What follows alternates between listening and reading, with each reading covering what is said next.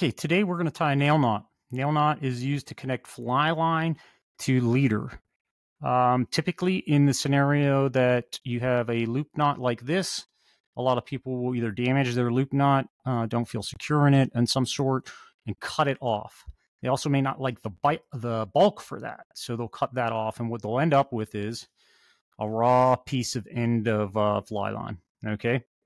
And so they start to connect their leader material. Sometimes the leader material is just straight leader material to run into your leader.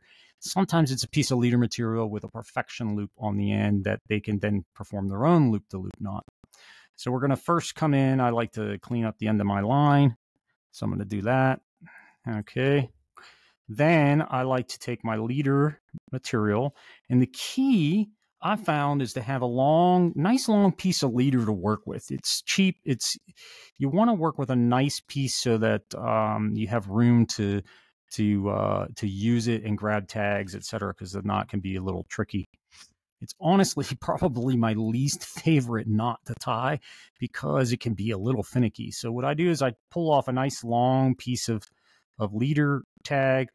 I feed it down through the tray of my knot tool. You can use a nail or a needle if you want to, but these are really handy. I then start to wrap back up, and I go about 6 turns. So that's 1, 2, 3, 4, 5, 6 turns.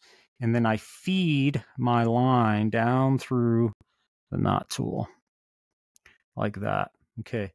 Now you can see my loop is really tight. My wraps are really tight, and I'm kind of pulling back on it so it keeps it tight like that. I hold things in place. I take my line material, I feed it up through the tool, I come out of the back of the tool, and I like to give it a little bit of a twist so I can grab it. And I like to take my line and fold it back over itself like that so I can hold it in place so it's pinching on there. Then I come back to my leader, and I pull tight to the side, and I pull off, and that's going to get all of those to fall into place really nice. So I'm going to pull off and to the side like this. So 1, 2, 3, I pull quick, boom, it's seated. Okay. Before it gets too tight, you can see there's some little bulges and things in there. What I like to do is I like to pull my tags like that.